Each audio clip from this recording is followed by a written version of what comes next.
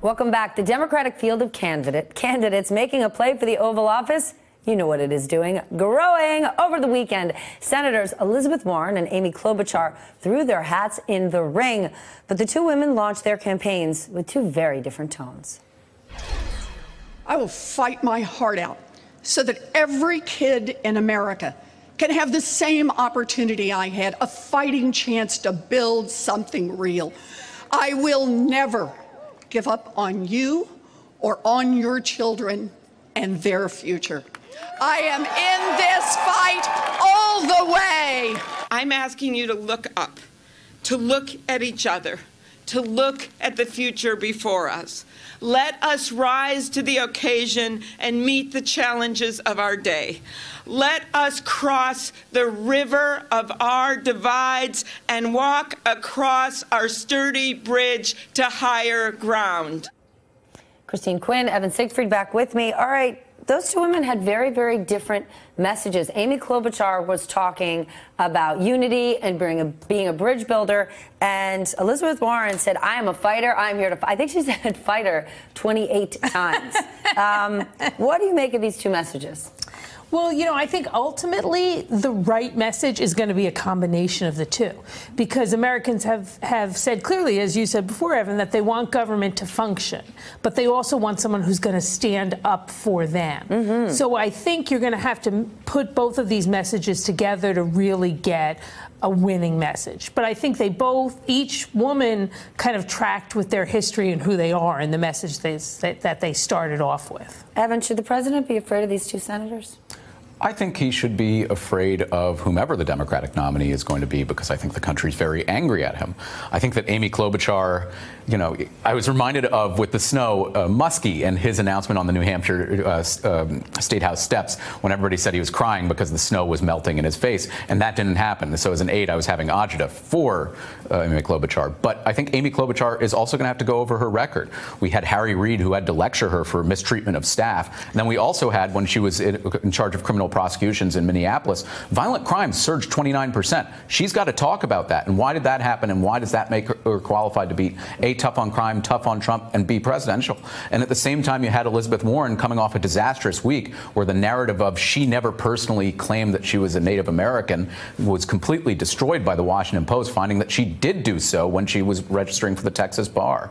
I think that... and we forget all the things that President Trump has ever said about himself. But that's a whataboutism. Democrats have been saying we want somebody to be higher up and more moral. And whataboutism is the argument being made that minimizes and deflects from the misconduct of others. And I think it's wrong. Can I say, as it relates to Amy, I am so sick and tired of almost every time a woman steps forward to move up in position, whether it's political or in business or anywhere, she is all of a sudden the meanest, cruelest manager in the world. I'm sure Donald Trump is a peach to work for, because every time you turn around, he's told Twitter and the world you're about to get fired. Insert Hillary Clinton. This is a really good point. But I've worked in the Senate. I've talked to many other people who've worked in the Senate, for men and women, and they say that they're good bosses. When you have to be taken over and taken aside by the majority leader for throwing a binder at a staffer and hitting them, that's a problem. Did Harry Reid confirm that he pulled her aside and had this conversation? I don't believe he did. It's been confirmed by sources and in the report. Harry Reid has not confirmed And the whole reason these stories are coming out are because of ex-staffers of Amy Klobuchar saying it's a temperament issue. Tell me examples. And I would be saying this. Show me example. Really? Show me an example.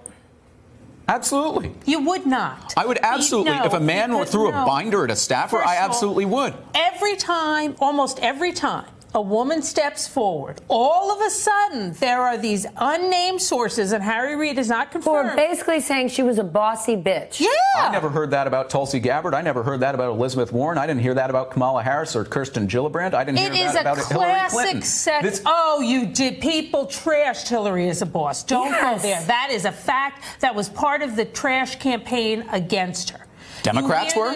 Over and over. What Democrats were coming forward and saying she was a terrible boss? Any woman, you could insert so many women's names into Amy Klobuchar in that article. I'm sick and tired of it. I'm sick and tired of a man who is ambitious and moving up, being smart, strategic, tough, strong. And a woman is just a bitch. Give me an example of when we called a man bossy. When we've called a man bossy? Yeah. We've talked about Ted Cruz. We've talked about And we've called him the word bossy? Well, we've called him a little bit of a suck-up. And those are two different things. Those are two very different things. When a woman stands up and is strong and commanding, she's called bossy. When a man stands up and does the same thing, people say he's strong. But don't take our word for it. Let's listen to what Amy Klobuchar said on Good Morning America today. Well, first of all, I love my staff. I wouldn't be where I am, and we wouldn't be able to pass all those bills and do all that work if we didn't have great staff. I am tough. I push people. That is true. But my point is that I have high expectations for myself. I have high expectations for the people that work for me, and I have high expectations for this country.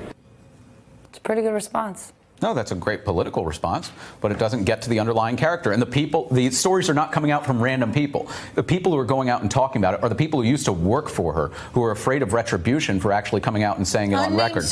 Unnamed sources. Now you sound like Donald Trump. If it's an unnamed source, it can't be true. It's just classically a pattern here of women who are seeking higher positions. It's a pattern. That's what this is about. It's less about Amy than it is about the reality that this happens to woman after woman, and you cannot, as the intelligent person you are, say that there isn't a pattern of women being called bitches and too tough to work for and nasty, and men not. And Evan, to your point about unnamed sources, there's a few categories for unnamed sources. There are people who are whistleblowers, who are saying, I am standing up for the betterment of the consumer or this country or this company. And then there are unnamed sources that are disgruntled, that feel marginalized, that are mad that they're not in the spotlight. So we do have to just put it in a broader context.